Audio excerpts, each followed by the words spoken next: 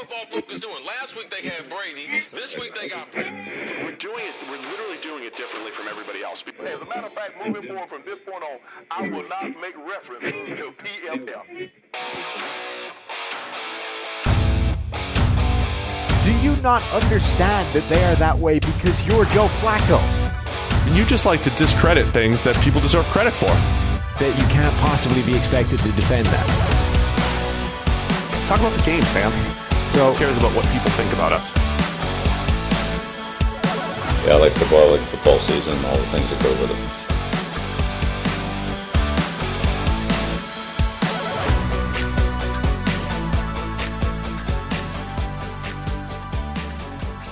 it. Welcome back to the PFF NFL podcast. Steve Palazzolo here with Sam Monson in our new studio. Sam, what do you think? how are you still this loud, even in the new studio?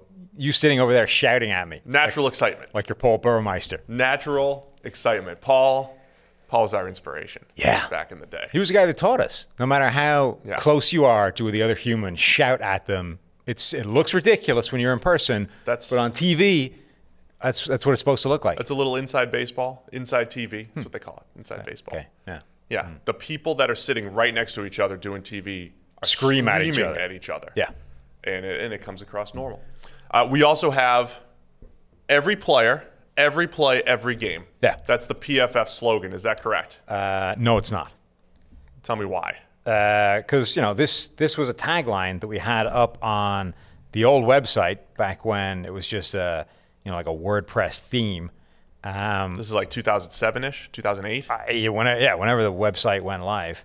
I don't think, actually, no. I think it was, I don't know if it was in the original one.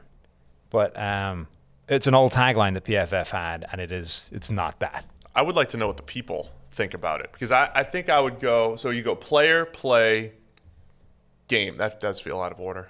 Yeah, it's what we have now, though, so we're going to stick with it. I can't find the original one. It's somewhere on my laptop. I saved it specifically for being right when we put it wrong somewhere. Here we go. PFF tagline. Open the file. What do we got? To me, it's you start with the game, and then it's like, then we're going to hit every player. And we're going to hit every play. File doesn't want to open. I think it's game, player, play. You're taxing my laptop at a time where From big to small. Forgot to charge. Anyway, we're here. Let's forget about it, Sam. I was trying to have a good conversation here about the PFF tagline. We're here to preview the AFC South. There you go. Every game, every player, every play. So we have it not even close. Oh, yeah. Everything's out of sequence. Yeah. Mm-hmm. Can we fix this wall real quick? Yeah. I was actually told we cannot fix this wall at all. We need so this is what it is. Also replace, for Pro Football Focus, we need to replace the O with a little old green helmet thing to make it really old school. Dead on. We could have a throwback day. Throwback wall. We're here to preview the AFC South. How hard could it be? Mm-hmm. We'll go through each division. Don't forget, we've already gone through the AFC East and the AFC North. Those are in the archives. Let's get to the AFC South. You know what else is weird about the new studio and not being, at home and stuff, recording these? What's that? You got to wear pants or shorts or something that isn't like sweatpants or, whatever. Whatever you had going on below the waist, Steve, over the last few months, nobody knew. Full disclosure, I haven't worn pants in months. Now it's all on display. Yeah, it's just a disaster. I requested this shot. I don't like this full body. No, it's rough. I picked up the COVID-19, I think. Yeah? Pounds. Oh, pounds rather than the disease? Yeah. Because that would have been quite the admission to drop now. No, I picked up some LBs. Yeah, started off great. We were both doing well with the daily basketball at the Y. Yes. And now we have both, Marquise Brown put on 23 pounds in the offseason, right? Good weight. I don't know where I'm at, but. Bad weight. Yeah. It's bad weight. All right. AFC South. Let's do this thing. Yes. Let's start with the Houston Texans. Okay. To me, they are one of the most fascinating stories because of a few reasons. You have Deshaun Watson at quarterback. Watson, throughout his career, hasn't had a great offensive line, has had DeAndre Hopkins to throw to and Will Fuller to throw to. And last year, I think they started to show some depth with that wide receiver core. Now, they trade DeAndre Hopkins. But I am as intrigued by this receiving core as maybe any in the NFL. We'll get to that in a minute. So it's Deshaun Watson. What's he going to do without Nuke? And it's, to me, the secondary, again, we circle back to this, the secondary has massive question marks. And this is what the issue was last year with Houston. They looked like a contender one week, The next week, they run into a good passing offense, couldn't do anything. That's what happened to them in the playoffs. They couldn't hold a 24-0 lead, got torched by the Kansas City Chiefs, and I don't think it was that surprising. It wasn't like, man, this Houston secondary got torched. That's not what we expected. It was as expected. So what are your high-level thoughts on Houston heading into 2020? Yeah, so the receiving core is obviously the big story, right? And connected to that, the development of Deshaun Watson next year, generally, right? But in particular, how his development is affected by this change in receiving group. It's not so obviously. Anytime you trade away arguably the best receiver in the NFL, it makes you worse.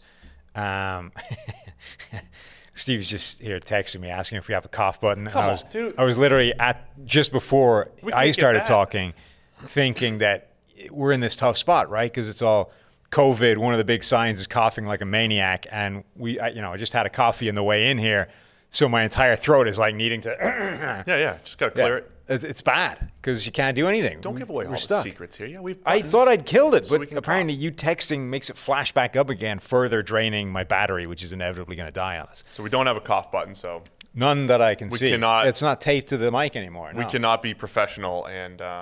Don't worry, Tyler's on it next time. We're good. Is that what he said? Yeah, that's what he said. So anyway, anytime you trade away arguably the best receiver in the NFL, or certainly one of, you make your receiving core worse. But they haven't just replaced him with a worse player of a similar style. They have completely changed the style of player across the receiving core, right? They've gone from this a guy whose main talents were physicality, I guess he still has them, physicality, contested catch ability, sort of violence in the way he plays receiver, and replaced him with guys that emulate Will Fuller, speed, separation, quickness, that aren't, contested catch, physical type guys. So I think two things. One, I think that style of receiver is the best style in a vacuum, right? Forget the sort of overall talent level of the receivers. If you just have two guys that are basically the same talent, give me the one that's going to win with separation and speed over the guy that's going to win with physicality and, being bigger than the DB trying to cover him. And two, I honestly think we could see Deshaun Watson's development improve by trading away his best receiver. Really? Yes. It sounds dumb. It does. But think of what happened to Matthew Stafford when he lost Calvin Johnson, Megatron, right? Having that guy changes the way you play the game as a quarterback, and I don't know that it's necessarily for the best. It's certainly, you end up with a bunch of plays that look great, right? You're in trouble. When in doubt, heave it in that guy's direction. He's going to come down with it a lot of the time. On the other hand, I don't think that's the smartest way to play the game, right? So in relatively neutral situations, you still lean with, hey, I'm going to fire it his way. And even the best contested catch receivers in the NFL are not winning more than 60% of those plays, right? You're actually better off saying, essentially playing the game honestly and throwing it to the guy who's most open on the play. So when Calvin Johnson left, Matthew Stafford's grade skyrocketed. It jumped up because he couldn't just, when in doubt, heave it at Megatron. He had to actually figure out where the open guy was and get him the ball. Deshaun Watson now doesn't have the luxury of, when in doubt, throw the ball at Nuke Hopkins and he'll probably come down with it. Now he has to work out which one of these fast guys gives me the best chance of completing a pass. Is Will Fuller the most open? Is Brandon Cooks the most open? Is Kenny Stills the guy that's going to be open, assuming he hasn't been arrested again?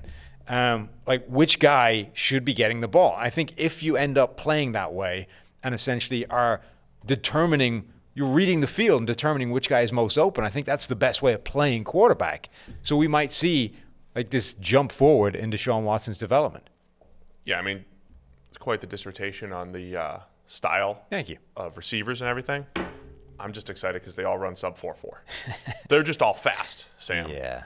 Cooks was 4.33, Fuller 4.32, Stills I think was sub 4.4 or right around it. Still, it doesn't matter. He's sub 4.4 and averages over 15 yards per catch in his career. Yeah. We've talked a lot about that, like the sustainability of being a deep threat, a stretch the field type of guy. It's not high. It's not easy to do. Stills has been that guy throughout the years. I think they're going to be difficult to cover. Cooks, Fuller, and Stills, who you mentioned, and then Randall Cobb, who was, felt like at 30, he felt like he was our age last year. 30, here's this, old Randall Cobb, stumbling into Dallas. He had over 800 yards in the slot last year in the slot. So I think those four, plus Kiki Cutie, who I love. How much of you loving him is based entirely on his name? It's about 50-50. Okay. Playing style, too. He's your jet sweep guy. He's your yak guy. When healthy, he's had health issues. And I think that's been part of the issue with Houston as well. When Fuller's been on the field, it's been a better offense. Yeah. When Cutie's been out there, it adds that other development. And then they don't need to be great at tight end. Darren Fells set a career high, I think it was 7 or 8 touchdowns last year. You have him, Jordan Thomas, Jordan Akins. It's not a great group of tight ends, but it's a group of tight ends that if you're worried about those first 4 or maybe 5 receivers, the tight ends, you've got big bodies to throw to in the red zone. So it's a good compliment. I don't mind your theory on Watson. Let's spread it around. Let's take advantage of whoever it is. I don't have a number one. The problem is, though, it is nice having that chain mover. It is that 3rd and 8. I know I can go to DeAndre Hopkins. And it wasn't just, it was like right when Watson stepped on the field. Even in situations when he shouldn't have been thrown to him, he really was. I mean, he was forcing it to him, and he was the only guy that he had to throw to for a big chunk of his time, Watson being at quarterback. So I am fascinated to see. Here's the other thing, too. If he's going to take that next step, improvement-wise, he's got to take the easy stuff. He has to take the open throw and not invite as much pressure. We'll talk about the O-line in a minute. The O-line actually improved a lot last year, especially in pass protection, across the board. Watson just held the ball way too long, still takes too many sacks. Maybe if he's not waiting for one guy to get open and he is more willing to go through his reads a little bit, he will improve that the second read numbers that we get, those next reads when he gets to 2 and 3 and 4 and trust that those guys are going to get open. That could, in year 4 for Watson, really improve his development. It's the balance of what you talked about, right? How many passes did he throw towards Deshaun or towards DeAndre Hopkins that shouldn't have been, right? When you look at it and you say he's got a guy draped all over him. I mean, so no matter how good your contested catch guy is, if he has a guy draped all over him, generally there's no separation on the route, the ball probably shouldn't be going his way. Like I said, the best contested catch guys in the NFL catch about 60% of those, and it's not a particularly stable number, right? It fluctuates. So they don't catch 60% every single year. Right. I forget what Hopkins' number is, but I'm pretty sure it's under 50% for any extended period of time, right? And he's arguably the best contested catch guy in the NFL in terms of what we're talking about. So throwing it towards him on those passes that shouldn't be going to him by separation is a 50-50 play. Now, how much would that improve if when he looked up and read it, he's like, that guy's not open, I'm finding somebody else, right? That's the question. If that's better than 50-50 on those plays, he will improve by not throwing those passes to Hopkins. Yeah, so I agree. I mean, and I want to see that. It is one of the things I want to see this year is what Watson looks like back there. Just to remind what happened last year, 19 sacks that we essentially directly put on Watson. 19. Plus 14 QB hits, plus 21 hurries. That's 54 total pressures, including the playoffs. 10 in the 2 playoff games, and a ton in that Kansas City game that we just said, this is you either holding the ball too long, inviting pressure, drifting in the pocket, inviting more pressure that your line can't block, whatever it might have been. So that is the number. The offensive line last year actually improved a little bit. Laramie Tunsil went from, like, he was the guy that people thought was this elite left tackle, potentially, and he actually played like that last year. Outside of the penalties, he did have a ton of penalties, but he was really good in pass protection. His best season by far, and across the board, they did a much better job. Nick Martin, Max Sharping was a rookie. Titus Howard, rookie, played a little bit. Like all those guys, when I was breaking down this offensive line, they were all same story. Much better in pass protection than they were in the run game. Kansas City was actually the same way. So I think if you're going to be strong, that's where you want to be. The line did improve a little bit last year, but it's going to be them working with Watson, handling pressure, getting the ball out quick, and I think that's where the receiving corps could certainly help. Watson also, I'm really excited. He's one of the players that I'm most excited to watch this year, right? One, because I'm interested to see what the effect of losing DeAndre Hopkins is. Does it go the way I think it might? But two, I think he's genuinely on the precipice of being like joining that Russell Wilson, Patrick Mahomes. Like you tiered the quarterbacks, right? You grouped them all into these tiers, and it's essentially a tier of two right now. It's Patrick Mahomes, unquestionably the best quarterback in the NFL. Everybody loves the guy. He's incredible. And then Russell Wilson's right up there. And, I was on the Ringer podcast, and they asked me, what happens if you switch them, right? If you put Mahomes in Seattle with that Pete Carroll offense, the run-heavy system, and put Russell Wilson in Kansas City with Andy Reid, how far apart do they look? And honestly, I think it's pretty close. But I think, you've got Lamar Jackson could join that as well, but I think that Deshaun Watson could join that group with a jump. And if you look at his grades, he's had like back-to-back years of 80, 82. And so Wilson is very similar, except he had the insane grade right out of the gate, right? 2012 as a rookie, his grade was like 90. It's the best season we've ever seen from a rookie. But then after that, he had 5 straight seasons of like 79 to 83 grading, right? It was right in that Deshaun Watson range. He was really good, but wasn't elite, wasn't right up there with the best quarterbacks. And then the last 2 years has been the new tier 1 Russell Wilson. So, and one of the big things that changed is that he was always capable of the high-end play, but he kept having these like stinking games every now and again. It's like Russell Wilson's amazing. Oh, that's bad Russell. Bad Russell showed up for this game, and the Seahawks didn't win.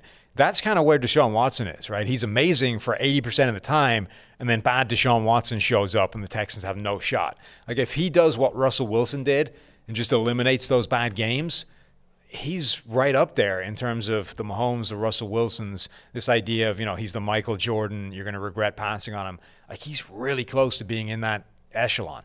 So just to put numbers to that, Premium Stats 2.0, you go in there, you take the quarterbacks. I clicked on Watson. I said, okay, what were his 4 worst games? Mm-hmm. And this is the fun with sample sizes and how things change. If you take out his 3 worst games, which happen to be Week 4, 11, and 16, which you can do with PSV2. How high does he jump? He's a 90.5 there you overall. Go. So now you can't take out those 3 games. I mean, not to relate it to me again, Sam, but if you take out my 3 games. You'd have got drafted? In AAA. When I gave up 5 runs in less than an inning. Yeah. That was like 15 runs. Like my ERA in the Pacific Coast League goes from about 4.9 to like 2.93. I'm almost to the big leagues. Not a big baseball guy, but I'm getting called up. 5 runs in an inning doesn't feel good. That's pretty bad. For a pitcher. It's pretty bad.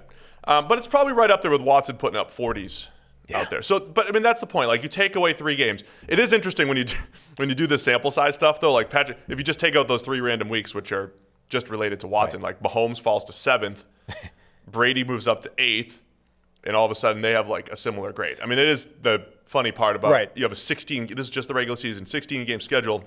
You take out 3 of those, and it kind of changes things a little bit. But I think critically, I mean, it's basically making my point, right? But critically, I'm not talking about like removing them. I'm just talking about what happens if those games graded in the 40s are games graded in the 70s next year. Right? Well, I would actually, I'm going to view it differently though, because we live in the social media world where people love to react to the last thing that they saw. Uh-huh. So when you saw Deshaun Watson say in Week 1 make that incredible comeback against the Saints, which they ended up losing, but he had like 2 ridiculous big-time throws to lead the comeback. You saw that. It's prime time. It sticks in your head. You're like, this guy's an MVP candidate. And then like the Week 4 game against Carolina where they only scored 10 or 13 points and he was terrible. It's like, no, not a lot of people saw that. But they saw the big game against New England on primetime, his best game of the season. So the perception that Watson is an MVP candidate, I think, is true. But for him to actually reach that, to your point, he needs to eliminate some of those bad games. But people have seen his best stuff. His fourth quarter stuff has been incredible. The best passer rating plus PFF grade last year, I believe, in the 4th. So, yeah, just have to eliminate some of those bad games. I mean, yeah, I think he is right up there. There's a common theme to all these bad games. Like, if you look at them, Carolina, 160 passing yards. And then 184 against Tampa Bay and 169 against Baltimore. Now, Baltimore is one of the best defenses in the NFL, and Tampa Bay did have late in the season. So those are 2 of the better defenses he's faced. But, like, if he just goes from being completely ineffective and terrible in those games to being average, we are talking about a guy that's in that Patrick Mahomes, Russell Wilson level. And I think that's exciting. 2018 was the same thing, though. He had 2 games under 40. Yeah. One was at Washington. One was against Buffalo. Both graded in the 30s. Multiple fumbles. It was just ugly. It wasn't terrible statistically, but like the actual play was poor. So anyway, there's some room to improve for Watson, which I think is exciting for Talk to me Texans about fans. this defense, because it's ugly. Yeah, I'm afraid of the secondary. You know, I do Houston radio every week, and last year I felt like I was a broken record saying, should we be more excited about Houston after this win? Like, not really. I don't trust the second. I don't trust them back there. Yeah. This is one of those, the same what you talked about, the Jets offensive line and all these other teams with what ifs. Here's the what ifs for the Texans in their secondary. Gary and Conley looked good after they got him in man coverage. When he was playing just man, his zone man splits are just absurdly, opposite ends of the spectrum. If you are going to play more man coverage, he's been pretty good there. Made a ton of plays on the ball over the last couple of years. Bradley Roby has been a solid player at points in his career. If you're just talking like a 1-2 punch, that's not a disaster. The problem last year is you saw a lot of play from Lonnie Johnson as a rookie. That was just terrible. Vernon Hargraves came over. The Reclamation Project, man, he's one of my guys too. I just always wanted to believe in, but he hasn't played well outside in the slot, hasn't played well anywhere. Justin Reed's been a solid safety. They bring in Eric Murray to kind of play a slot safety role. It's just not great. And here's the issue, I think, with the Texans. They are one of those teams that's been playing whack-a-mole with their roster. They've been trying to shore up this thing here, and they've let this other thing fall. They've spent so many resources with little draft capital. They haven't had draft capital since trading up for Watson. Plus, they've made some poor deals. They've been trying to fix the offensive line with all their draft capital recently that they haven't been able to invest in the secondary. And that's what's come back to haunt them last year, and it might again this year. That'd be my concern here. Yeah, we didn't even mention the backfield, the David Johnson, Duke Johnson thing, which has the potential to be kind of exciting. If David's back to form, yes. And if Duke, we talk about this kind of like offline. Our fantasy guys love Duke Johnson because we're all working with the same numbers at PFF. Yeah. If you look at like missed tackles per carry, missed tackles after the catch, yards after contact, like Duke, it's like Nick Chubb and all these great, and Derrick Henry, and it's like Duke Johnson's listed near the top in all of these things. Now, he's always been a change of pace guy. He's never been a high volume guy, but man, get that guy more touches. The fact that both of these guys their calling card for both of them is the work in the passing game, I think is a very good thing, right? Yeah. The fact that David Johnson has not been the player that he was when he signed that contract, and that's fairly, it's important to understand that that's very much tied to the blocking that's been in front of him, and Houston's blocking is unlikely to be that great, is a problem. The further fact that you actually went out of your way to acquire that by trading away your best offensive weapon is not good. I mean, it's inexcusable. It's just saying as it is. There's no justification for that. This was a contract the Cardinals are trying to get rid of, and not only did you facilitate them getting rid of that, but you threw in your best offensive weapon to make it happen. That's just bad. There's no way of getting around that. But it has the potential to be exciting. All that speed at receiver, the two running backs that are both really important parts of the passing game as well. Again, this all bodes well for Deshaun Watson. My problem on defense, my point bringing up that was actually they put themselves in a tough bind with the Deshaun Watson thing, but they've further dug that hole deeper. I agree. Yeah, they haven't played it well. Right. You could have thrown your resources at better places, and you haven't. The defense thing, the thing that jumps out to me is there's a bunch of players that have shown really good play in the past, and right now are not necessarily anywhere near that, and they need 2 or 3 of them to get back to that quickly. So J.J. Watt feels like 2014, 2015 J.J. Watt again. This is your preseason stories. I feel like I did when I was Defensive Player of the Year.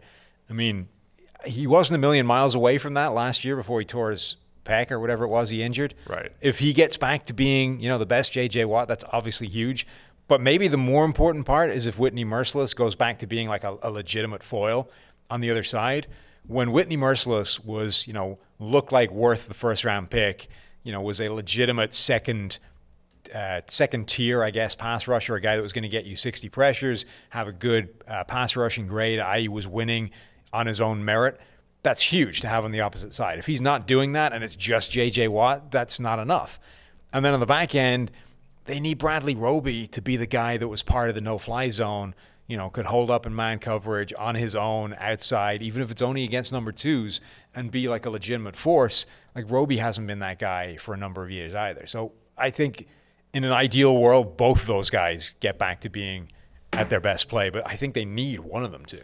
Just from a ranking standpoint, again, when we were ranking secondaries, I was thinking anybody between 25 and 32 was almost interchangeable with those secondaries. We put them at 25. I mean, they were right there. The Indianapolis Colts, who we'll talk about, they don't have great names. It's a lot of AFC South here, to be honest. 3 teams in that bottom 7 because there's just not a lot of guys that you can rely on. To your point, have they done it before? Sure. Could they get back to that point? Sure. But it's going to take a lot. The linebackers I like a lot. Zach Cunningham is hashtag fun to watch. Plays the run really well. Hasn't been great when he gets isolated one-on-one against backs. Same thing with Benardrick McKinney. So the entire back 7 is just, they get exploited. They had a couple good games. They had a great game against Gardner Minshew in London and this and that, like against the Jags. But it's like they're one-offs here and there against offenses that aren't that great. My concern is when they're going up against the best teams in the AFC, how are they going to match up? And so they need something to come together there. To your point on the defensive line, too, they also lose DJ Reader. They've slowly lost talent along the defensive line, and that's why in the draft, didn't have a first-round pick because of Tunsil. They bring in Jonathan Grenard in the 3rd round, Ross Blaylock in the 2nd round, guys that both probably need some development or just Blacklock. Blacklock, what did I say? Blaylock. Yeah, Blacklock. Ross Blacklock. He's great to watch, too. Low pad level, TCU guy. But, man, they need some help up front as well. Yeah, I mean, a lot of one way of, patching up these rosters is if you start hitting on these low or mid-round picks that you're left with.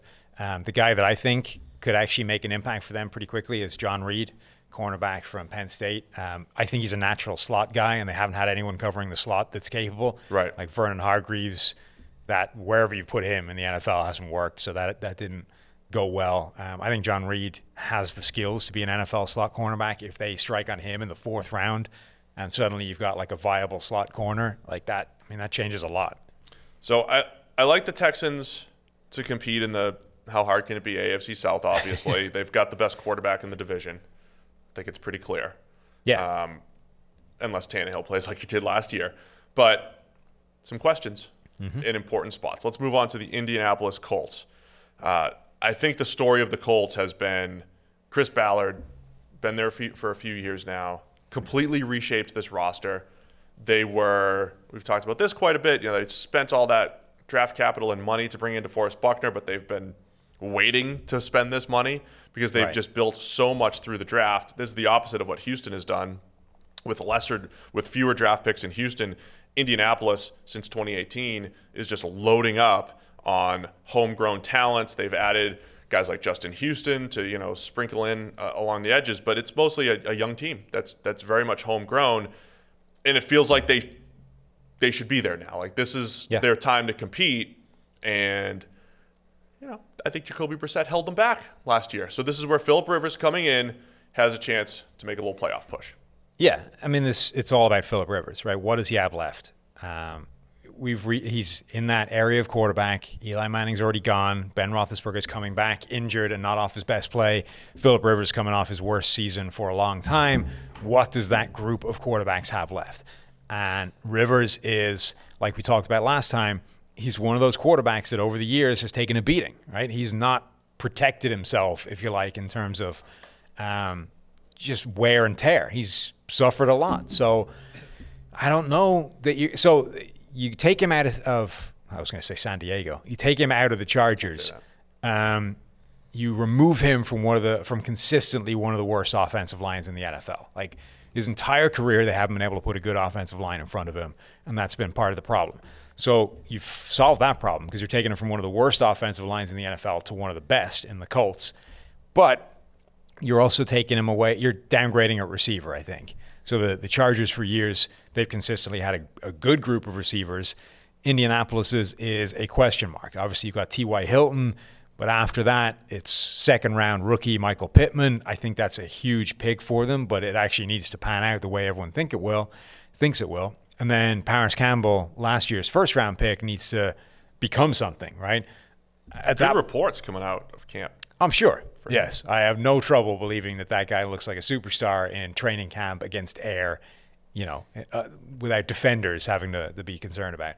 But anyway, so Rivers downgrades at receiver, upgrades at offensive line, new environment for the first time. Just generally, what does Phillip Rivers look like? Because I think this is a roster that was a quarterback away from contending, but did they get the quarterback that makes that change? Let me discuss Rivers for a minute here, because all valid points. Love the offensive line we've ranked as the best, and I think that's it. I can't wait to see Rivers not with the walls caving in, right? People love to just create stories, especially with older quarterbacks. And as soon as you see something bad, it's like, all right, it's over. You would never do that, but other people do, okay? So Rivers threw some ducks last year. It's not the first time he's thrown ducks. No. So let's just put it into perspective. Last year, we gave him a 74.3 overall grade. He has graded that low before. Yeah. I think, though, there was one game in there, though, the Miami game. He just torched Miami. It was early in the season when they couldn't cover anybody. He had like a 95 grade. So just for the sake of, because sometimes people see stuff and they're not wrong, but they also forgot the Miami game. So I'm like, let me just eliminate the Miami game. So that actually shaves like 5 points off his grade. He's like a 69 something, right? Because he was so good in that Miami game. But it's like, all right, what? That was against the SEC, essentially. So what if he had a 69 grade? Has he ever done that before? Yes, he actually did it in 2015. He's had some bad seasons. And he did it in 2012. Phillip Rivers has fallen off the old man cliff like 4 times in his career. And here's my point. He's bounced back pretty much every time. Like 2012 was his worst season, and it wasn't even close. This was end of North Turner, 64.1 grade. They needed a shakeup. They needed something new. He comes back with an 88. His best season in a while in 2013. New regime. They got rid of the ball quicker, all this good stuff, right? 2015 and 16, he had a 69 grade and a 70 grade. 17, he bounced back. In 18, there was a point where he was actually in the MVP conversation, 88.9 overall grade. I mean, it was Mahomes MVP that year, but Rivers was really good. They beat the Chiefs down the stretch. Rivers going head-to-head with Mahomes, right? That was just 2018. So last year, he threw some ducks. He threw 20 picks. He's done that before. So again, we always talk about young players. They don't just they start here, they get better, they get better. Old guys don't just get worse, get worse, get worse. Rivers has had these ebbs and flows at other times in his career. If he's going to be rejuvenated, it's behind this nice offensive line, indoor environment. Yes, the playmakers need to develop a little bit. It's not the same group he had in Los Angeles. But I'm not ready to write off Phillip Rivers because he threw some ducks last year. He's been doing that for like 10 years. Right.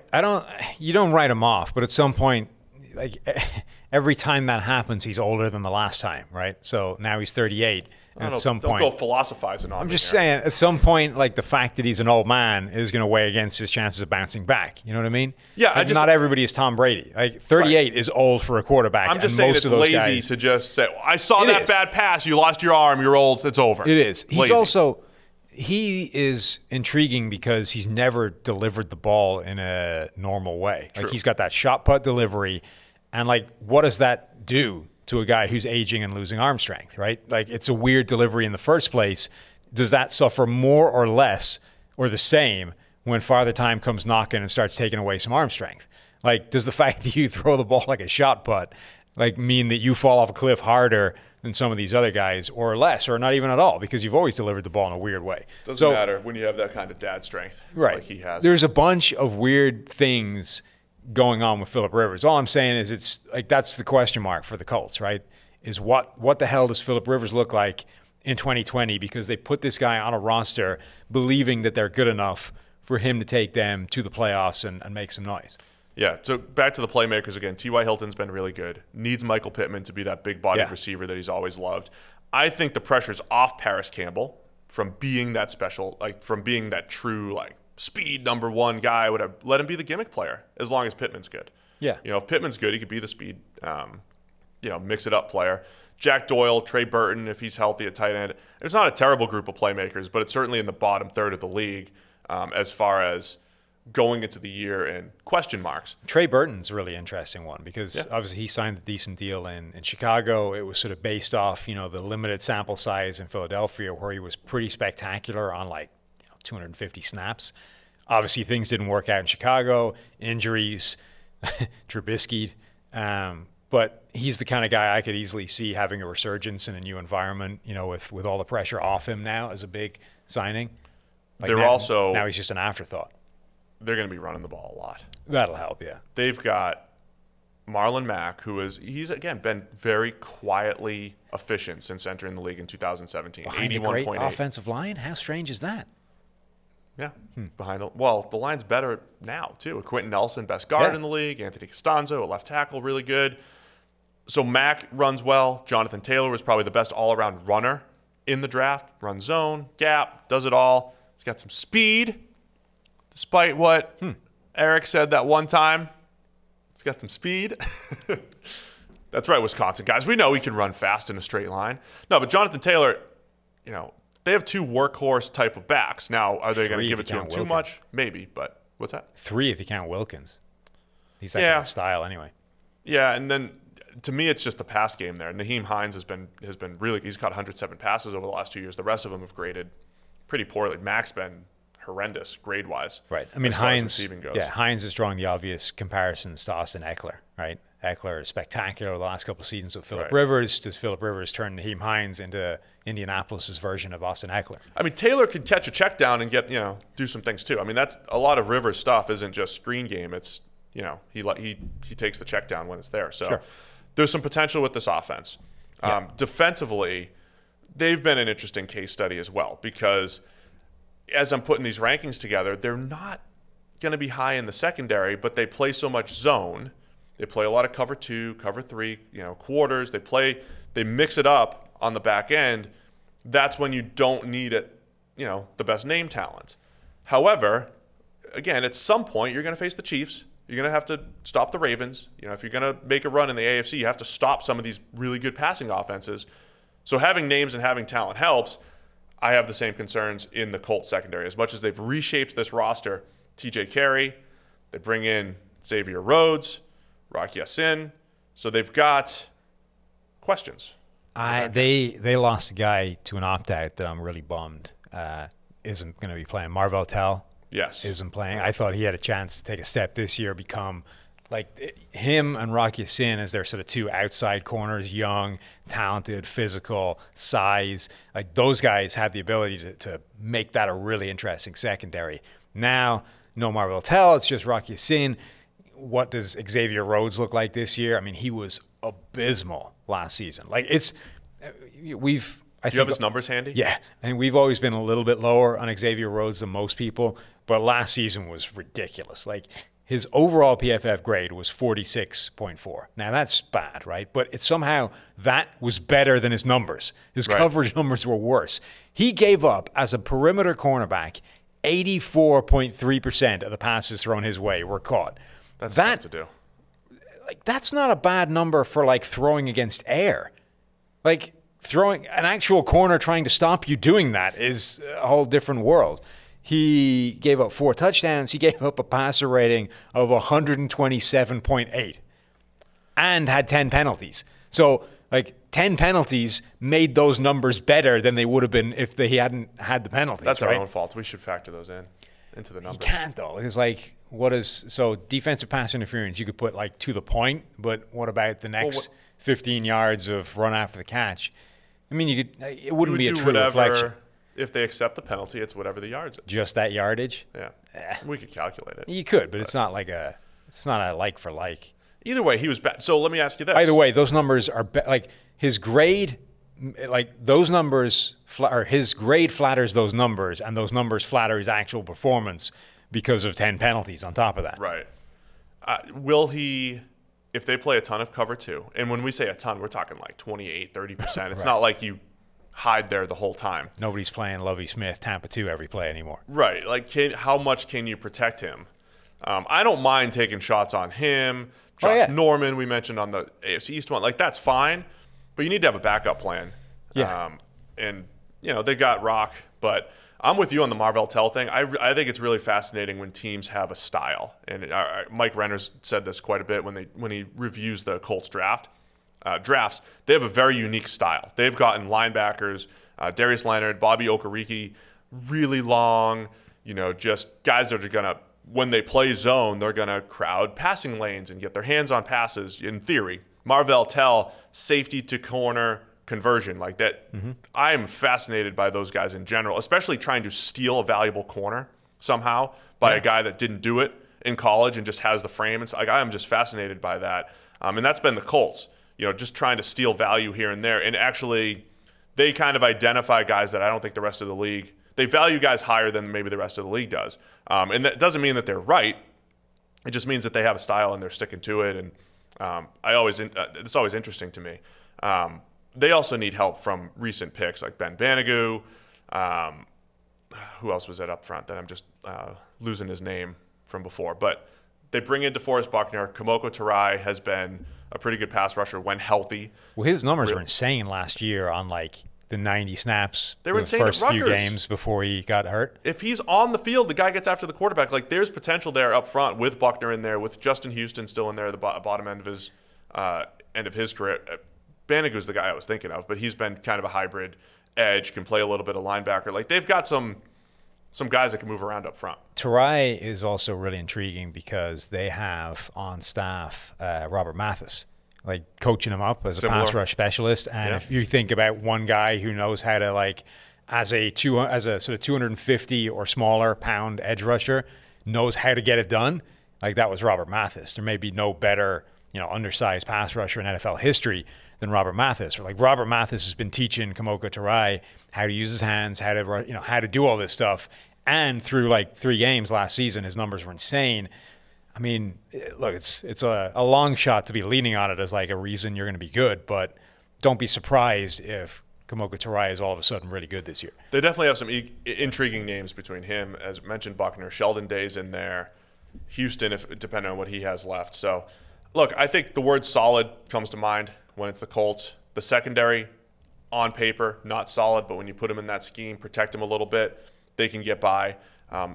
Either way, I think they're going to be a tough team to beat. Yep. They're going to be dependent on, as we mentioned, Phillip Rivers. It's the answer all the time. It's always going to be the quarterback, but Rivers could really be rejuvenated in this situation. And by the way, they now go back to having one of the best backup quarterbacks in the NFL, in Jacoby Brissett.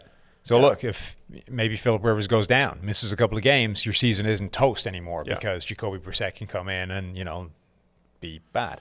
Here's the thing with Brissett, right? Last year, our grades, he was graded around the 60s, but he still had 100 passer rating. We were like, this is going to catch up. It did down the stretch. And look, a lot of people, there's a lot of NFL analysts out there that love Jacoby Brissett. And anytime you see starter caliber plays, you're like, this guy's a starter. But we keep coming back to the NFL right now. How tough is it to find a Jacoby Brissett? Right. He's probably QB 32, 35. Yeah. In the NFL, in the NFL right now.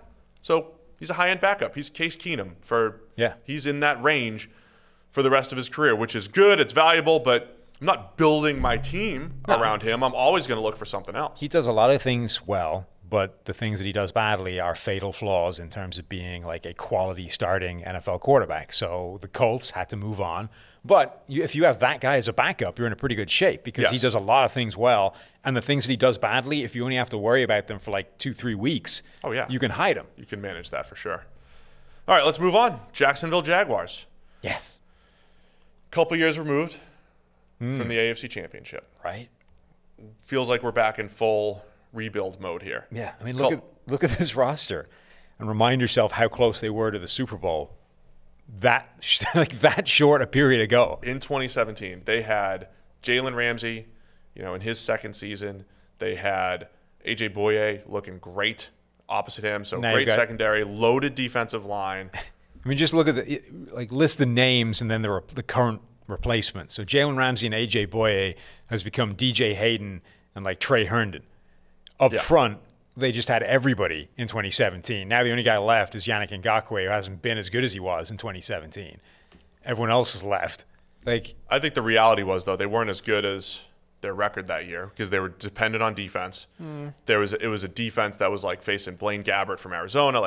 That was one of those defenses unsustainable situations. And Blake Bortles wasn't that good that year. They just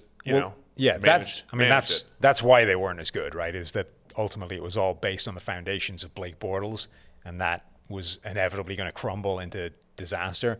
I think this is just a perfect example of how this idea of, the old cliche of defense wins championships, like it can, but you need to assemble a defense that looks like that, and it's almost impossible to keep that for any period of time. And that, I think, is what we've seen right now. They've sort of aided in the dismantling of it, in terms of trading guys away and whatever. But like you can't pay all these guys, right? So you can assemble a defense like that for one run, and that in and of itself is difficult. But it's impossible to keep them around, because next year this guy's going to go looking for more money. The year after that, this guy's going to want more money, so you got to trade him away. And it piece by piece it disintegrates. So it also naturally regressed in 2018 as well. Yeah, but I think that defense was genuinely, one of the best defenses we've seen in a long, long time. It's right up there with those Denver Broncos teams, those Seahawks teams. But A, that is really hard to sustain year on year, and B, personnel-wise, it's just impossible to keep together for any period of time. A lot of people are expecting the Jags to be in the conversation for the number 1 pick. It can't be, though, because Minshew. That's what I was going to say. Is he not? Is he tank-proof? He's like a modern-day Fitz. Yeah. We just talked ourselves into the same answer. He really is. No, you know what? He's not Fitzpatrick, because Fitzpatrick is the answer to the question of what would it look like if Brett Favre had gone to Harvard and had somehow lost all of his physical tools? Had no arm. Right. That is Ryan Fitzpatrick, right? But Minshew isn't that. Minshew has got much better accuracy than Fitzpatrick. He's got a few traits that are similar, right? He's got, for a start, the weird, Ray-Bans and jorts thing going on. That's quite Fitz-like. Yes. Doesn't have good velocity at all. And facial hair. Right. Also has a similar caliber noodle. But I think is significantly more accurate, is significantly less YOLO prone. Oh, you know what we should do? We should because football velocities are all over the place and they're kind of stupid.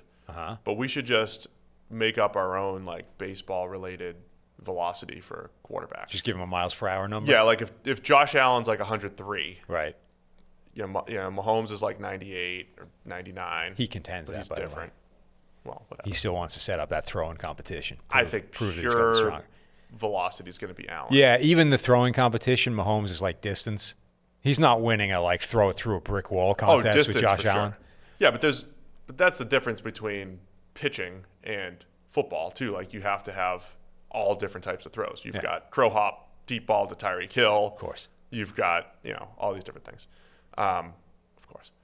But Ryan Fitzpatrick on that scale. Yeah.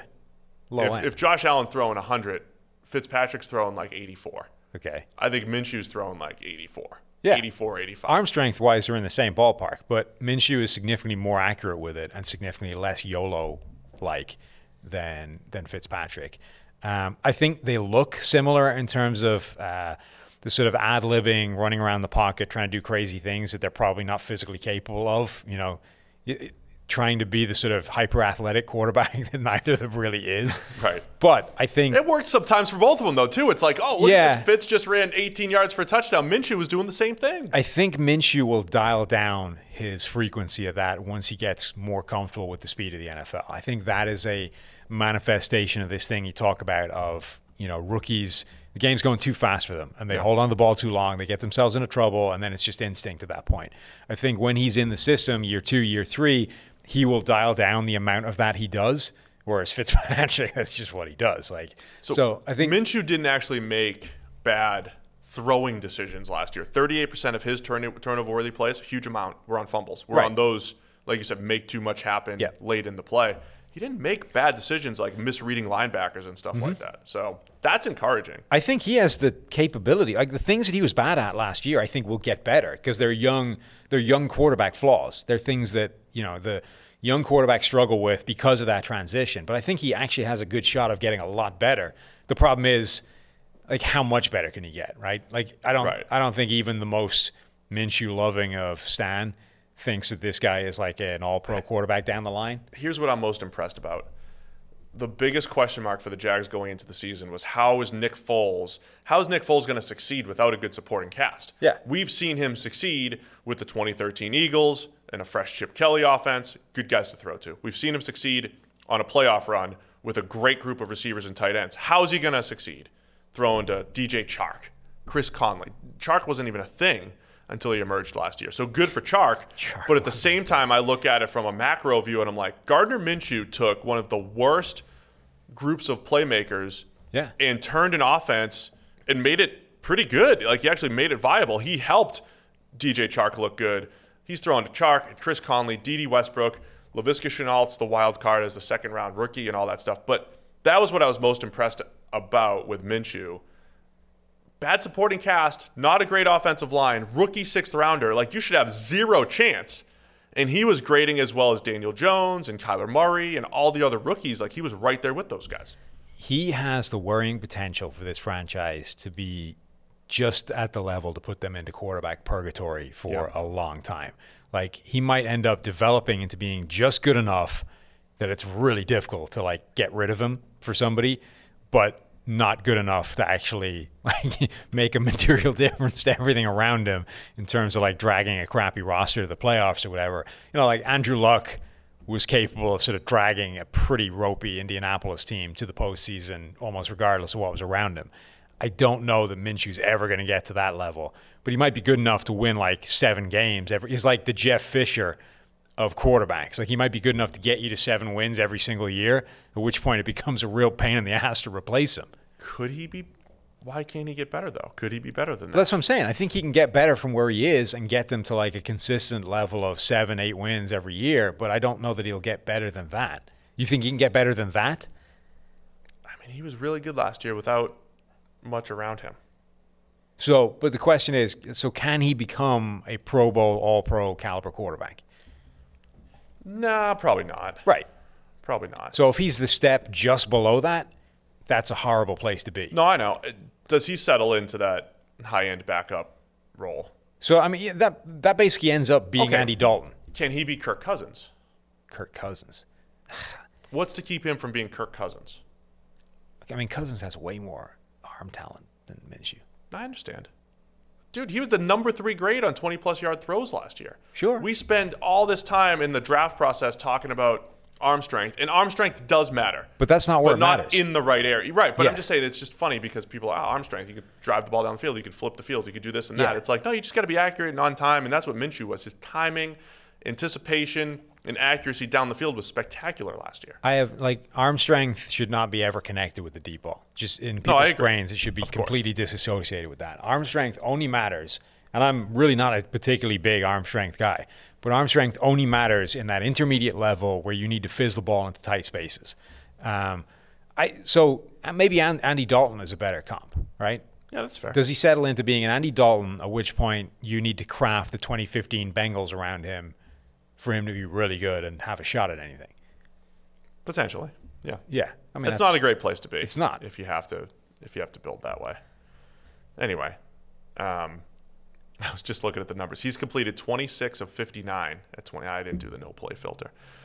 I was just gonna say Josh Allen's got like almost 100 more attempts. Why you got to do that? Down the field? Why you got to be the Josh Allen hate on 20 plus? Why every week? Anyway, what are we looking for with the Jags? The offensive line's not great. They have not gotten their money's worth really from Andrew Norwell at left guard. Cam Robinson's never developed like people think he should.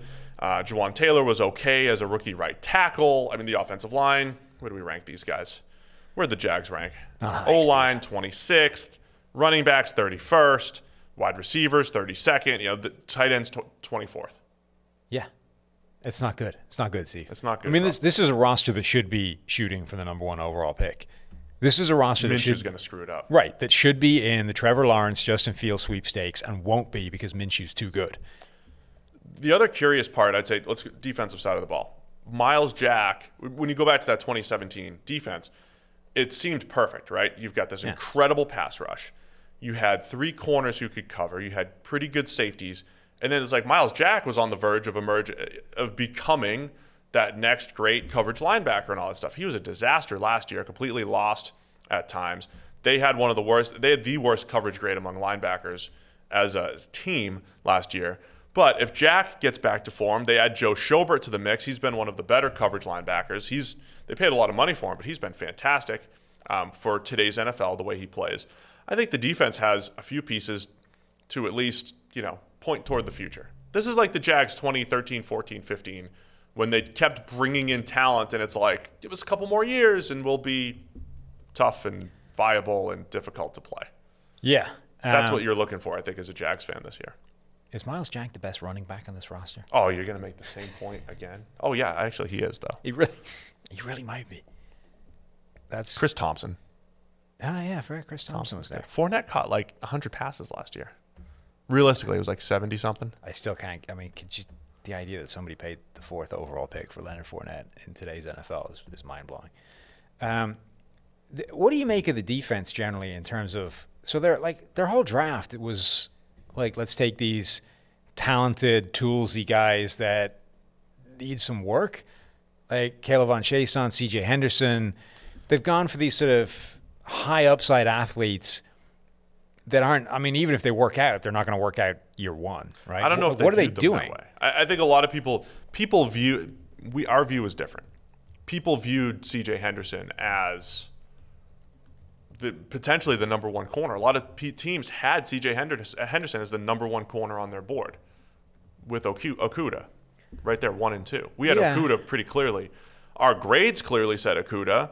And they said, hey, Henderson's close until 2019 happened, and it was a small sample size, and he wasn't great against some really good competition. But people had Henderson up there with Okudah. I don't think that's crazy. And given the crazy nature of projecting cornerbacks, like I'm not going to say, oh, they went with this unbelievable upside guy. Like the NFL pretty much agreed there. I think with Chason, we've been much better at predicting pass rush performance, and Chason ranked like 70th or whatever in the class in pass rush grade. And he definitely has some snaps that look like Von Miller, and I'm like, man, that's awesome. But that's what you are banking on upside and, that hitting there. He's a good player. I would just take him in the second. Jason, they took him late first. I would take him in the second. There's better players out there, especially the receiving core that needs to be overhauled in Jacksonville and built around DJ Chark. So there's some upside guys in Chason and Henderson. I mean, the defense generally, it's a weird unit. Like they've got those kind of guys. They've got Myles Jack, who needs to rebound. Yannick Ngakoue, who we said hasn't been as good since 2017. Doesn't want to play there. Right. Josh Allen needs to take that step forward as their elite number one pass rusher. Taven Bryan hasn't really been the player he was supposed to be when he was drafted to be the succession plan. Right. That was a perfect example of, not drafting for need, drafting where you think you might need it in a couple of years. They took him despite having Malik Jackson and Calais Campbell. And I was like, why are they drafting another one of these guys? They needed him, and he hasn't. They haven't got it right yet. You know what's hilarious about it? It's tough to predict this stuff. The Jaguars and the Falcons a few years ago were like the opposite of the whack-a-mole, trying to fix my roster, and I can't keep up with all the holes. There was a point. The reason why Fournette went to 4 in mock drafts that year, a lot of people put him there too. And it wasn't because they were like, oh, this guy's the 4th best player in the draft. It was often because, well, the Jaguars have no needs. They've just invested in the O-line, and the receivers look pretty good, and this looks pretty good, other than quarterback. That was the big thing a few years ago. The Jags roster was really deep. The Falcons roster a few years ago was really deep until it fell apart. But both teams were like the team that was like tough to mock draft for, because it's like, oh, where am I going to fill this hole? Well, first off, you don't want to just fill the need. You want to continue to add good players. And it looks like their strategy was good. We're going to add another 3 technique and Taven Bryan. We're going to add these players, but they just haven't hit.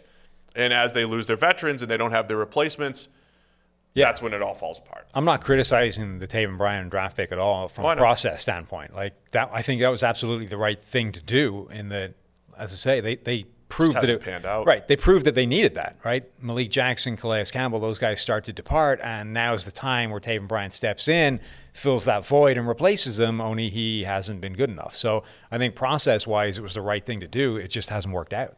They're also in this point. They add Tyler Eifert in at tight end, so it's like you've got Tyler Eifert, this veteran that you might only get 1 or 2 good years out of. Games. You pay a ton of money, or games. Pay a ton of money for Joe Schobert, but the rest of the roster is screaming maybe you're number 1 overall.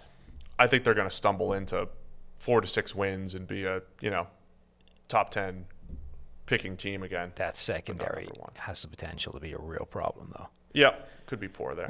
So interestingly, those guys. DJ Hayden 29th. has actually been way better in Jacksonville than he was anywhere else in his career. Like he was grading in the 40s, the 50s, just hit 60. Oakland and Detroit. With the Jags, he's been like a 75 caliber player, which is reasonable. Like that's back to that Prince Amukamara level of, hey, if that's a solid NFL cornerback, if you get that, there's real value there. Because we saw so many years of worse than that, though, like even after 2, I'm still sort of like, you hate changing your opinion. I don't hate changing it. I'm just, it's like the Baker Mayfield thing, right? We have 5 years? 4 out of 5. Right, 4 out of 5. 5 years of evidence for him, 4 of which are good. Right. For DJ Hayden, we have 7 years of evidence, and 5 of them have been bad.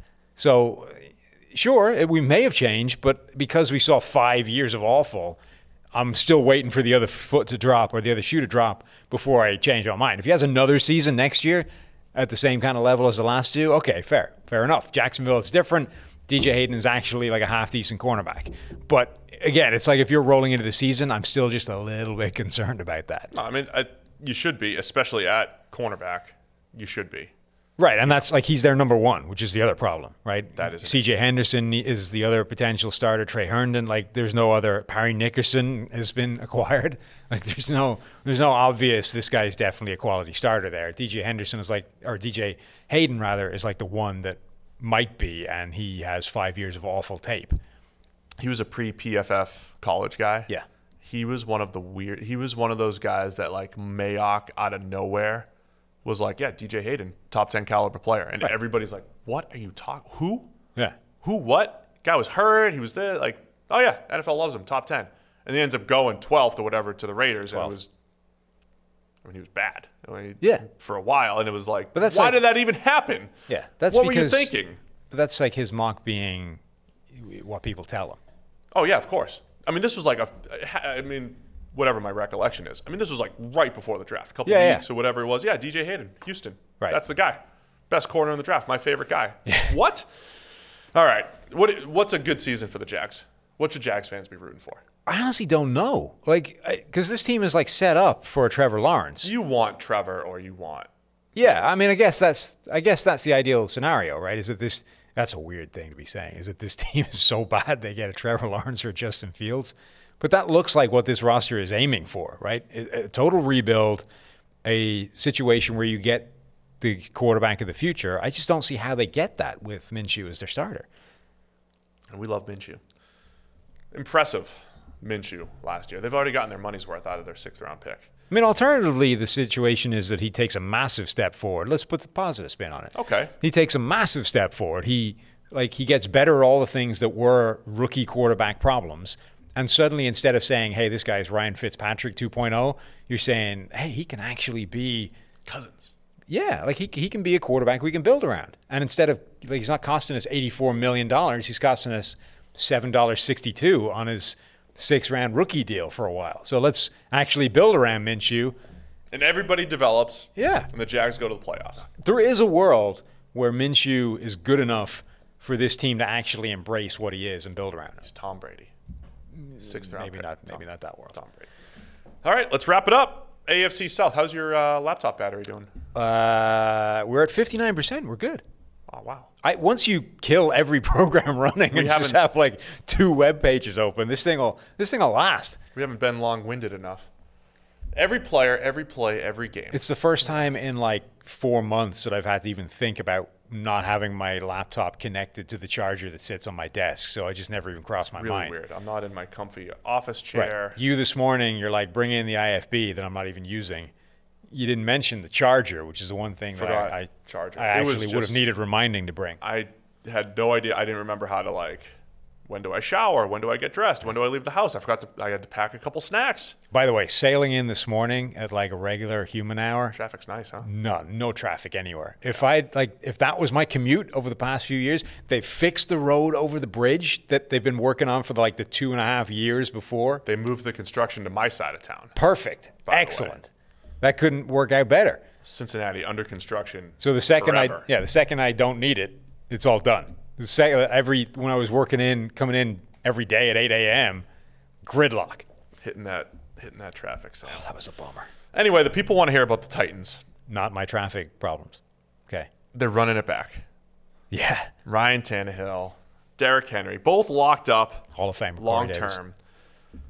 What are we thinking with the Titans this year? AFC Championship participants Yes. last year.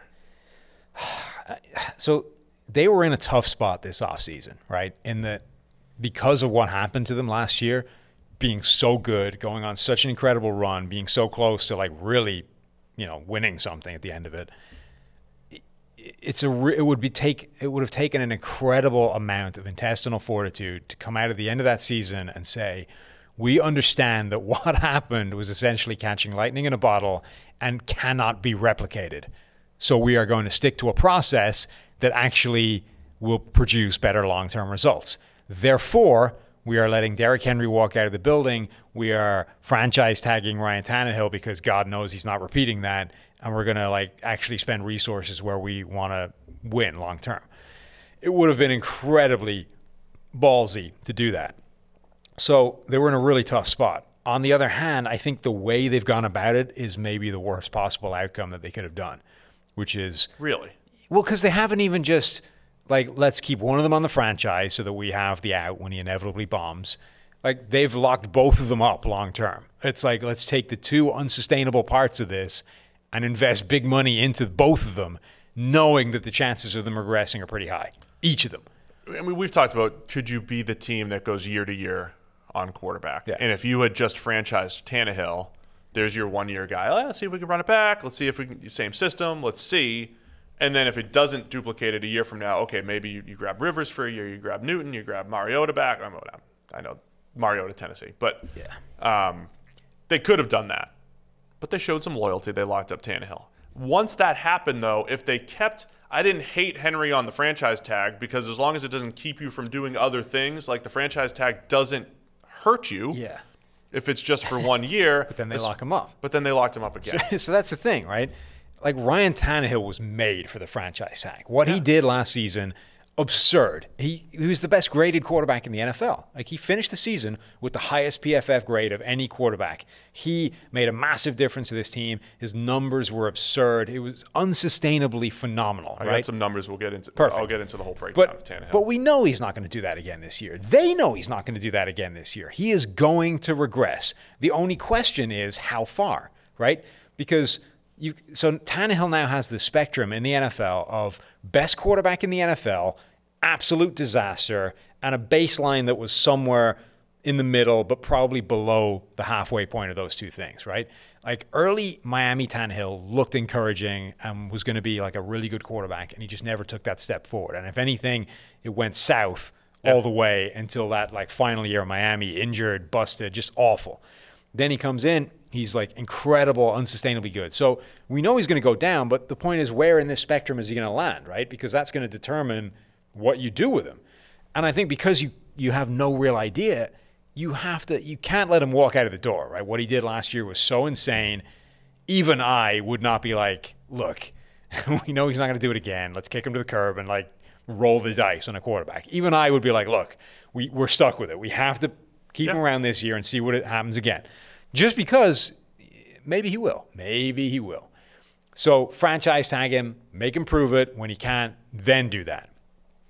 But instead, they used the franchise tag on Derrick Henry, which, all right, you can debate whether that's the right move. But then they signed Derrick Henry, so they're not even using it. You didn't need the franchise tag to get Derrick Henry because you were going to sign him long term. I don't know. I honestly think that's the worst. You're getting frustrated. I just think it's the worst combination of outcomes they had available to them. But they are where they are Yes. now. And for 2020, they're rolling it back. Yes. So I just want to explain why I think it's going to be difficult to sustain. Okay. What do the numbers say about Ryan Tannehill's sustainability? I wrote an article about the biggest outlier quarterback seasons of the decade. They were in order. This was outlier as far as PFF grade. The PFF grade and their actual performance being out of line with the rest of their career. Eli Manning, 2011. RG3's 2012, rookie year when he was awesome. Cam Newton's MVP 2015. Carson Palmer's near MVP 2015. And then Tannehill last year. And the thing, again, that our data has showed is that positively graded throws in our system are far less sustainable than negatives and then other pieces of data, because it's very intuitive football-wise. Positively graded throws are dependent on your receivers and your supporting cast and your play calling and these other things coming together. So Ryan Tannehill last year in positively graded throws ranked first. The previous year, he ranked 35th when he was our lowest graded guy in 2018. Like, just using those two numbers, it's like, well, it'll probably land in the middle. Yeah. And if you're going to say, well, you know what? They're rolling it back. They still have Derrick Henry. They still have the play action game. Still have A.J. Brown. They still have Corey Davis. They still have Adam Humphries. They have all these guys. Jonnu Smith. But the other guys that had these outlier seasons, Eli in 2011, 2012, he was still pretty good and then fell off. RG3 had the same team in 2013, fell off. Cam Newton had pretty much the same group in 2016. He fell off. Carson Palmer had the same group in 2016. He fell off. They all rolled it back with the same supporting cast and all that stuff, and they couldn't duplicate that success. Well, like part of the reason that's the case, you might be rolling it back, but everybody you're playing is different. Right? No, yeah, as long as absolutely. Even if everybody else rolled it back and you literally just repeated the season, football is such a wide variance game. Right. It wouldn't repeat. Well, even the number we showed earlier, like Deshaun, take 3 games out of Deshaun Watson sample size, he goes from an 80 to a 90. And the whole narrative on Deshaun Watson's different based off 3 games. If the entire league ran it back this year and you had a second shot to do exactly the same thing again, it would be a wildly different outcome. Right. And that isn't what's happening. You might be doing the same thing, but every team you're facing has had pretty significant roster turnover. We just talked about like all the additions, even within the division.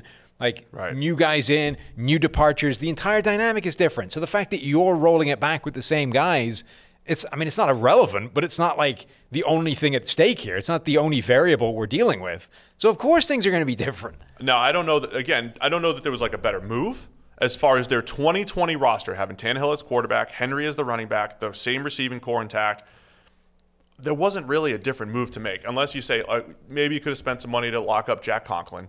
Because now let's get into the rest of the roster here. So that's a good question, right? If you had money to spend, would you have given it to Conklin or Henry? I didn't want to pay Conklin the money that he got, but I'd rather pay him what he does. He's a really good run blocker and a reasonable pass blocker. I'd rather overpay for an above-average tackle with that type of money, for sure, in Conklin. So now that they spend a first-round pick on Isaiah Wilson, big dude, hasn't played football that well at Georgia. He's been pretty good. That's the scouting report. First round pick, pure potential play. Dennis Kelly's a better player right now. He could be the starting right tackle. Nate Davis was bad last year at right guard, so the right side on the offensive line is a concern. A.J. Brown looked like a star last year. Now, again, he could still be awesome this year, and he's probably not going to average 20 yards a catch. 20 yards a catch. Yeah. Like, something's going to change there. He's not going to take the slant 92 yards again, right? Like, those things aren't just going to happen again. But he's awesome. He's tough to cover. Corey Davis, probably not the Hall of Fame trajectory that we expected on this side of the table. Yeah. But he's a pretty good number 2. He's in his last year with Tennessee. They didn't pick up his 5th-year option. But as far as like a complimentary number 2 guy that can work some back shoulder stuff and some, the vertical route tree, like he's fine there. And Adam Humphries, when he's healthy, is a pretty good slot. And Khalif Raymond is a deep threat. And I like their receiving core. So like, can they produce again? Absolutely. But make no mistake, like they made the AFC Championship and made this run because Tannehill played out of his mind after he took over. Tannehill played out of his mind and the offensive line really came together. Now, both of those things are a question mark heading into the year. Not because there's any reason to think that Tannehill will be dramatically better other than the fact that it's those things regress. Those things are unsustainable. So Tannehill's probably going to be worse.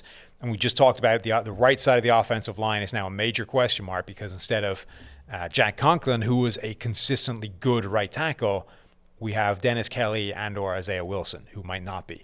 And if they're not, you have the compounding effect of Nate Davis being not great inside. Now, maybe Nate Davis takes a step forward, but again, like this is guesswork. There's almost zero evidence of the fact to say that he will be good next year or even solid.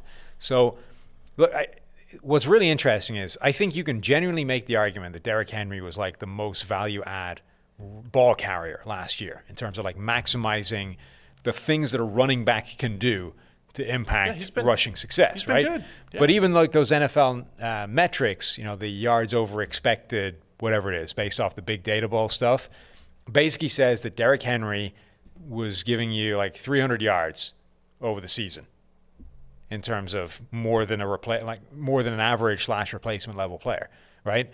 How much does losing Jack Conklin take off that total? Like, because this is the argument, right? Is that you can predict most of a running back's yardage based off what the picture is, the snapshot, when you hand him the ball. So if you replace Conklin, one of the better run blockers in the NFL, with the combination of Dennis Kelly and Isaiah Wilson, like, what does that on its own do to that over a season? I would argue it's pretty damn close. Yeah, they should run some numbers on each lineman, which you can't. We could, but Conklin, top 10 run blocker last year. So I think that's going to be significant. Anyway, I mean, I always look at offenses and say, how tough is this team to defend? I do think the Titans are in the top half of the league as far as difficult to defend because of A.J. Brown. I don't care, running backs don't matter or not. Derrick Henry's tough to tackle.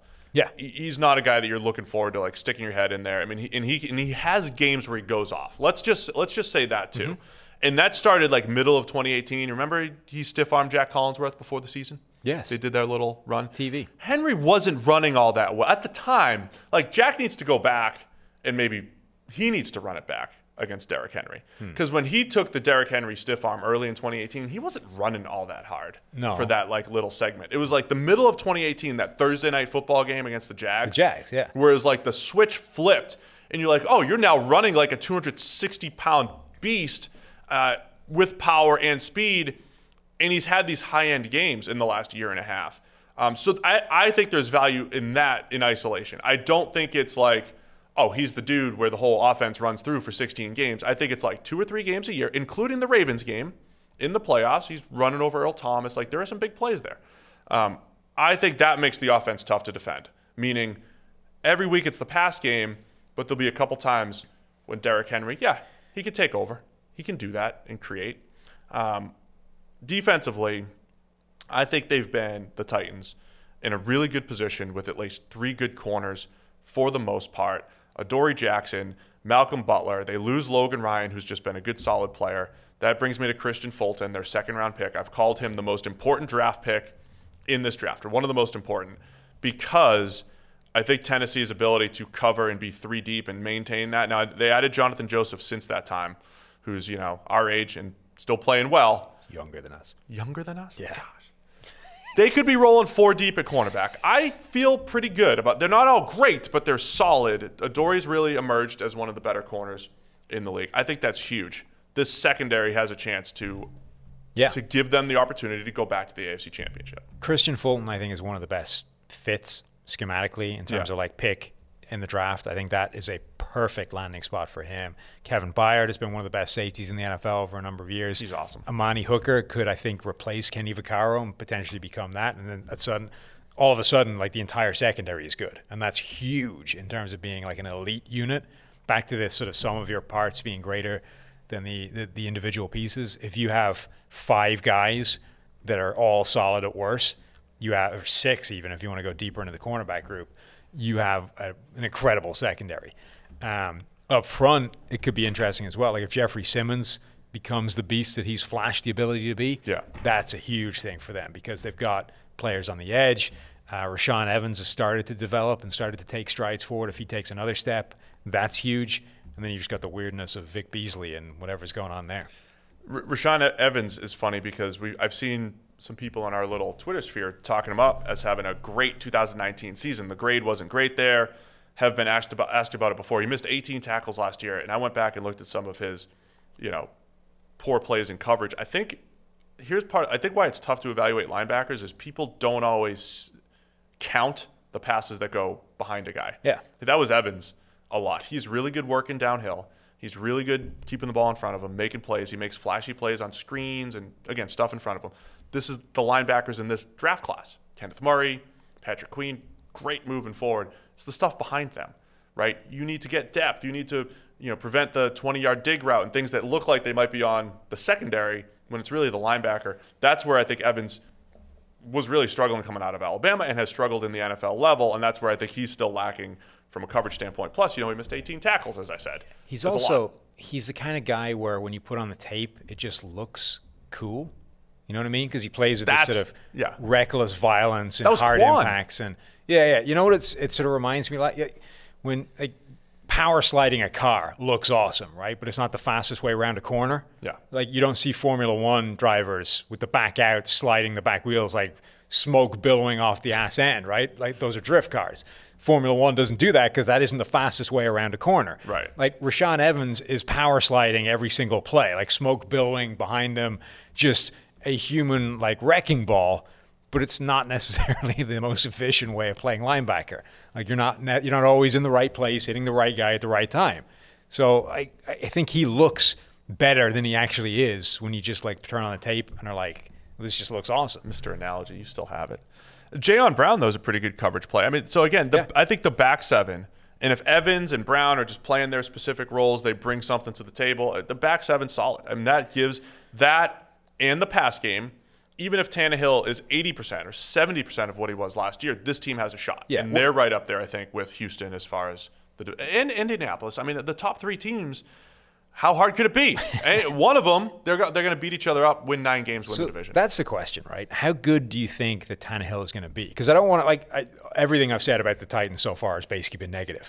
I think they're actually a decent team. Yeah, absolutely. I think that defense is in pretty good shape. I think the offense is in pretty good shape. My criticism is essentially process, right? I think they will be good in 2020. Your process is future-driven. I don't think they'll be better than they were from the point Tannehill came in last season and went on a run, and therefore I don't think they've taken a step forward to be able to beat the best teams in the AFC, right? That's my criticism. I think they'll be good.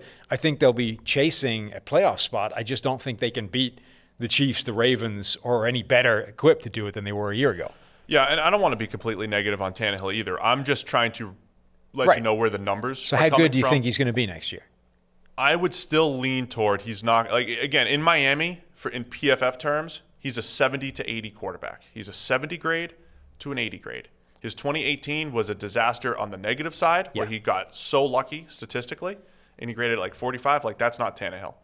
Last year, he was a 91, 92. That's not really Tannehill either. So – if he goes back to Miami Tannehill, he's 70 to 80.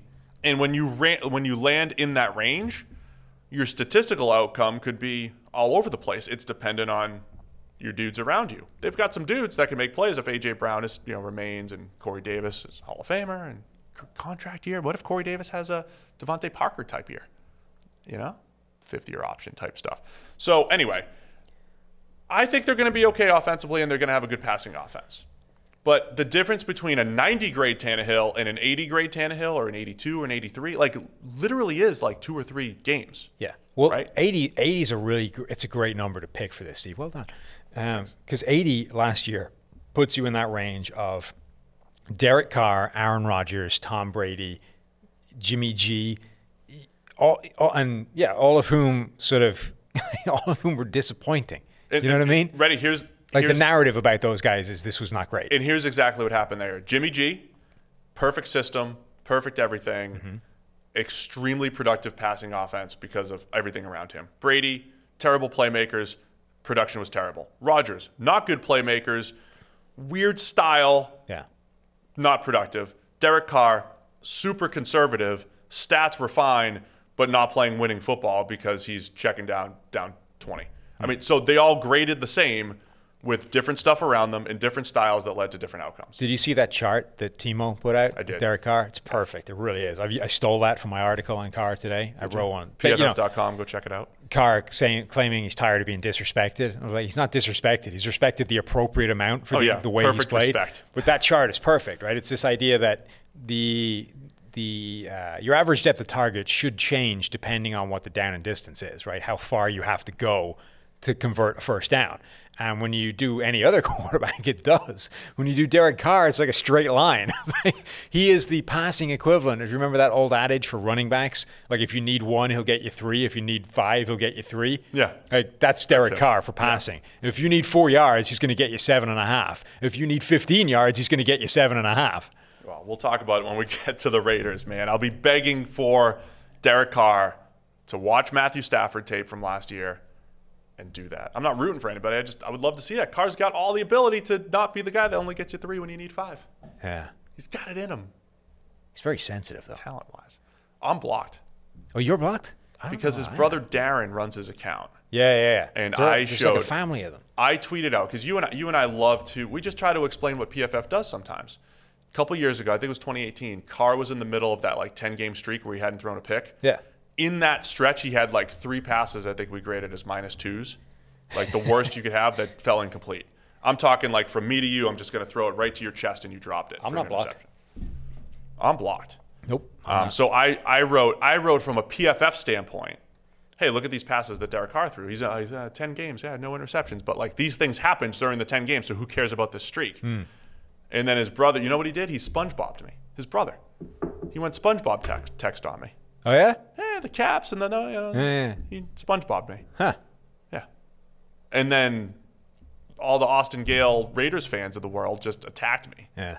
Got attacked. You know, so the other thing I use for this article, it's not a tremendously flattering article on Derek Carr. It's like, much like Kirk Cousins is known for like, what did he do? Take a knee instead of spiking it, press the wrong button essentially in Madden. Carr like gets the that's what he's known about. Whereas, and now Carr is known for throwing the ball away on 4th down. Like, so his interception week 1 against the Rams last year too.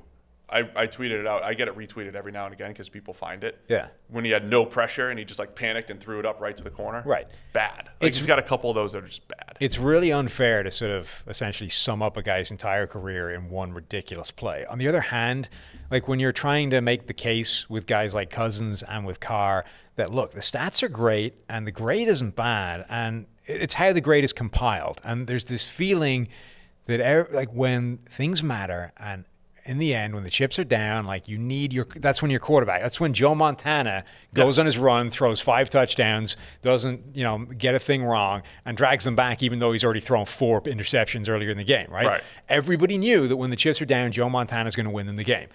Everybody knows when the chips are down, Kirk Cousins and Derek Carr are going to press the wrong button and do something ridiculous. Like it's just, it's unfortunate, but like that kind of is you. Yeah. And they both have great individual moments throughout it's not every time. And even the grade, like overall, their grade is good. It's just that like the point is how it is compiled and what happens in the key grade situations. Construction is absolutely. We'll get back to Carr. We'll get it on the next episode when we wrap up the AFC. Anyway, Perfect. Titans, what are you expecting this year? I honestly, I think they'll be good. Like I say, this is a team that should be chasing double-digit wins. And the division, the division, like the crown. What the hell is they should win the division. Title? Yeah, there you go, title. How hard could it be? First place. Let's remind everybody that the Titans, with Marcus Mariota at the helm, go listen to our previews over the last couple of years. We were probably like solid team, 9-7 team. That's what they are. Solid. They're just solid. They're solid. They're good here. They're good there. They're solid. That's the Titans. What made them not solid was simply Tannehill playing like the best quarterback in the league. If they regress back into solid 9-7, which might actually win the division between them, Houston, and Indianapolis, I wouldn't be surprised. They're still solid. Yeah. Good team. 9-7, 10-6. I mean, I think you've nailed it in terms of the outlook for this division, right? Those 3 teams, Houston, Indianapolis, and Tennessee, should be fighting to win the division. Jacksonville should be fighting for the number 1 overall pick, but will probably win 6 games because of Minshew. Spoiler. Right. So, I mean, I think that's the thing, right? Those 3 teams, I don't know that there's a standout amongst them, which means all 3 are probably going to land in the sort of 7 to 10 win range. Yep. Whoever, like one of them's going to take the division crown because of it. They're probably going to beat each other up enough that the wild card isn't coming out of this division. And my prediction is that somebody's going to look back at Minshew and the Jags as spoiler for their season. One of those 3 teams. God, they got Minshewed. All right, that's it. AFC South. How hard could it be? We're nice and quick. Back in the new studio, every game, player, play. You would start from the game, and it's like, hey, we cover every game here at PFF. There was a logic Then to we also cover every player. Yes. And then we also get to this really granular level every single play. Mm-hmm. But we are what we are. Yeah. Every player, every single one of their plays, and in every game. We can work it either way. This is also not like necessarily the final studio setup. We're tinkering, we're playing, we're experimenting. So brand new. You know the hashtag. Let us know. Yeah. What you think. It's brand new, so we'll see what it looks like. We're going to take guesses. How much weight do you think Sam did put on? God, it's a lot. I also don't have the posture to be sitting in this seat No. for like hours at a time. No. Not only do I not have the posture, but the bad posture I do have is tremendously unflattering when it comes to the amount of weight I have put on in the off season. The best pods for you, I think, was when we took over Chris's office and you were just That like, was good. slouched That in was the- nice. in the Yeah, nice that was nice. chair. And the ones we had in the old studio with the comfy chairs and the desk and the lean back thing, Yeah, that we was could lean good as back well. and still be on camera. I'm a It's bit great. like if that should be my real like. I like a lean. If I can lean in the chair at the time, I'm happy. Can we get a chair that leans around here, please? Yeah. Someone? All right. You've seen the. We'll be back Thursday. Yeah. AFC West. What? Huh. I was gonna say, have you seen like They're playing you out. Joe Rogan's setting up his new podcast, and he's got these like weird ass T-shaped chairs, like the ergonomic things. We're not getting those. No. Once you make Rogan money, maybe. Yeah. Okay. I want one of the chairs from The Voice. The Yeah. ones that spins around. You just press a button, it spins around. Have you ever sat in one of those Eames chairs? You know what those are? I don't. You don't know what they are? I mean, if I saw it, maybe. So yeah, you'll know what it still is. on? It's like the thing. So leather sort of L-shaped reclining thing, but the back end of it is like a swept veneer, fancy looking wood. I haven't sat in one of these. No, but you know what they are, Yeah, I right? see, yeah. Yeah, it's like the famous designer chair that somebody has up on a plinth in their fancy, instead of a Peloton, that's where you would put your Eames chair. Yes. I've never sat in one of those, but they look comfy as hell. That's Get what we an need. Eames chair around it. Two of them. Two Eames chairs, yeah. Yes. You need like a special one made, but two Eames chairs. We have our demands. Yeah. Please meet them by Tyler, Thursday's can you pod. relay that to David, please? Thanks, guys. We'll see you. All right, now we're Thursday. done. Yeah. We'll see you Thursday. Bye-bye.